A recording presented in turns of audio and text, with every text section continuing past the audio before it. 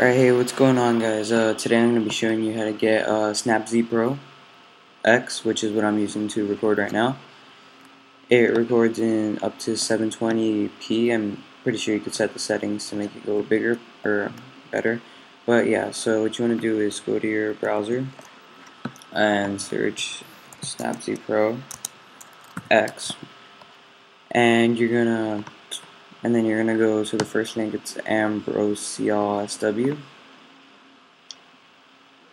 Then it's gonna say purchase and download free trial. To purchase, it's $70. I think that's pretty overpriced. Like suggesting that, or considering that there's ones that are better for cheaper, but just showing you how to get this one. So you press download free trial, download Snapz Pro, and yeah, install it. I'll reinstall it, I guess.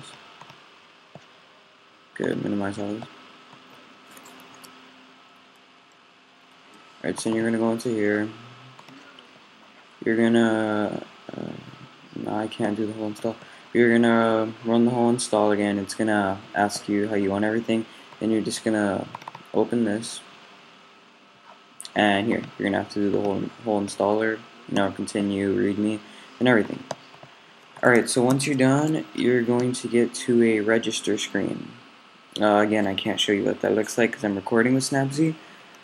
So here's what the name and the serial number is. The name is 21519, and the serial number is 5H5PT.